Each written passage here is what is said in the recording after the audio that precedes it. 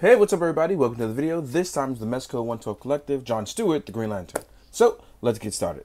What can I say? I'm a big Green Lantern fan. That's why I have Green Lantern tattoos. And I'm very happy to actually have this figure. It's really cool that we got John Stewart. Hopefully we get Kyle and Guy, because I know we have Hal as a PX exclusive.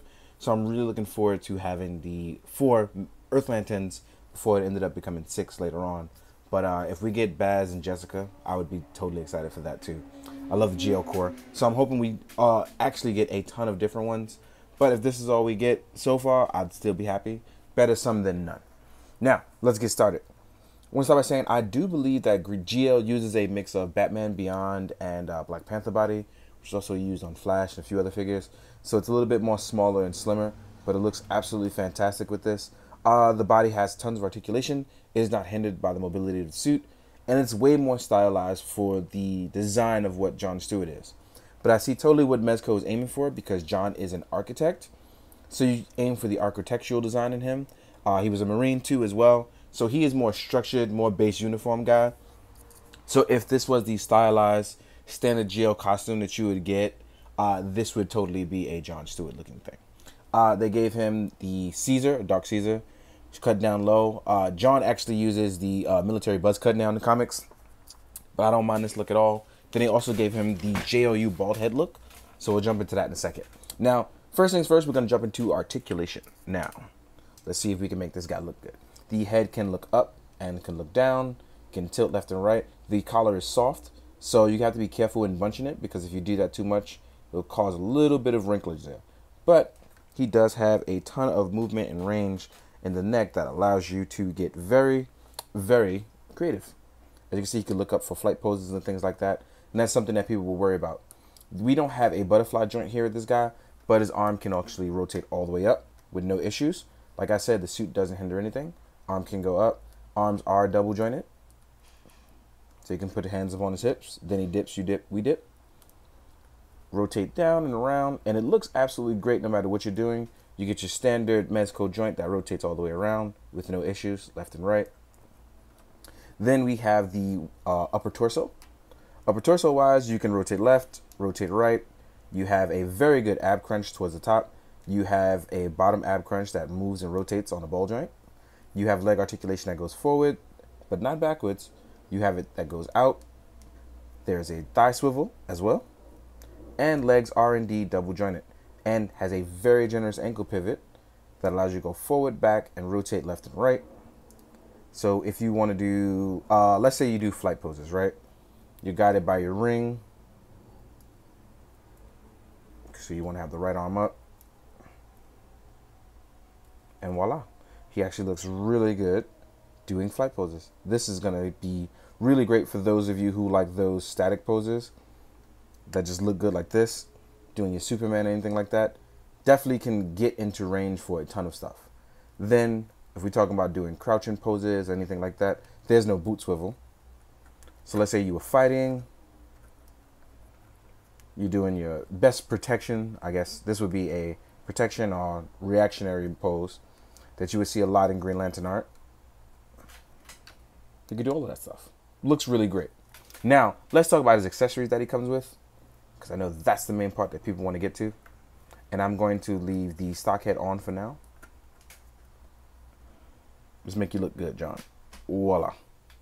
First things first is the lantern. And the reason why I want to go over this is because it has a very cool light up feature when put next to the base ring, which is why I wanted to leave it on. So it lights up when you actually put it next to the ring. Let's get a quick look at it before it lights up. It takes batteries, which come with it. You're going to have to unscrew the bottom and put them in. I believe it's LR44 batteries. So we're going to turn these off. And easily, when you put the ring to the lantern, voila, it lights up. And it lights up throughout because of the textural design. So that's really nice to have. It's a really nice piece because of that. And I think that that little extra feature is really dope. I wish you could do it for all of the stuff, but it doesn't really work out that way. Anyway. We also get a ball head John Stewart, which is definitely reminiscent of the Just League Unlimited look that he had in the animated cartoon, which is really great. This one, they give him a goatee, and they give him a more action-y face.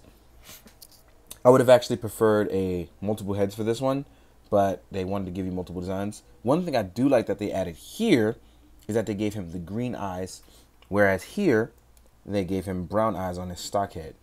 So that's something I don't know if anybody else noticed. The Action JLU ball head definitely has the activated green eyes, where it has his brown ones here.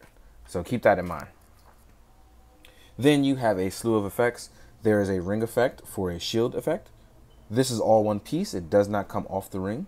So as you can see, the rotate here, it's soft plastic on the outer rim. This allows you to add things to it, defend against it, do whatever it is you want to do. But this allows you to do that. There is a fish punch effect. Oh, fish. There's a fist punching effect. Now for the fist punch effect, actually, you actually remove any of the ring hands and you plug the peg in to it. And that's actually how you have to actually use that. So you have to line it up pretty well too. So what I suggest you do is you line it up along the bottom where there's the least amount of flaming prongs. And voila, it plugs right in. And now you have your punching effect. That was a really nice addition. I wish we could have kept it with the ring hand on, but I'm guessing there was issues fitting the ring. I'm going to leave that off for a second though while we add other ring things to it. You have the ring with overcharge and flow. This is a really great feature right here. I really like this. This is both reminiscent of Hal and his overcharged ring, or just when you show a lot of spirit and willpower. So that's really dope. Then you have the Emerald Shine ring hand, which is really dope. This is, I guess, where if you wanted to do like after you had your lantern and you want to light them up to show a beacon, you know, do the oath in brightest day and blackest night and so forth.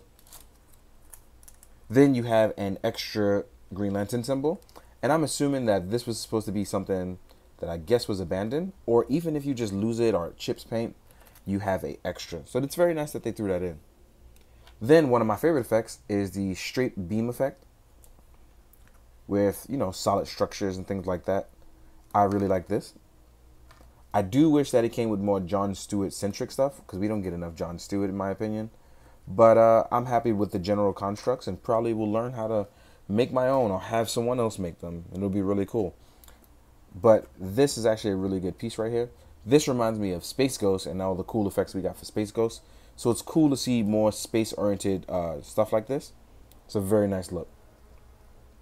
Let's leave you like that.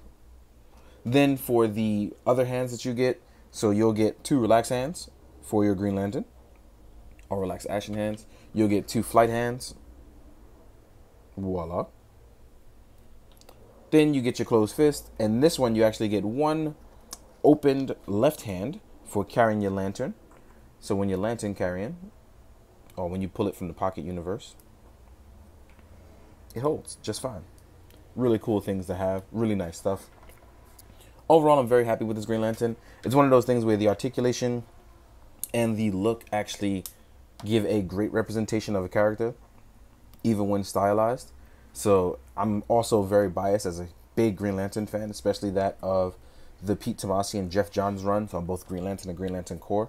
So I'm a little biased, which means a lot. But it also is one of my favorite representations of a character. Because then you have stuff like Emerald Dawn, and then it's a lot to go through. But if you've been a fan throughout the years and you wanted an updated Green Lantern that's really nice and kind of not the same thing over and over that we got from Mattel, this will be a very nice thing. Recently, we also got a DC Icons one, which is also pretty nice. But it was awfully small, and it was a very good start to what we had going on. Now, we're going to jump into size comparisons and see what we got going on. Let me stand him up as much as possible. And the first thing I'm going to do is actually compare him to his DC Icons, which I just mentioned. And this one was also a little bit more stylized, but this is one of his old costume. Kind of gives you a mix of other things. Really wish they would have gave him the modern costume and modern look.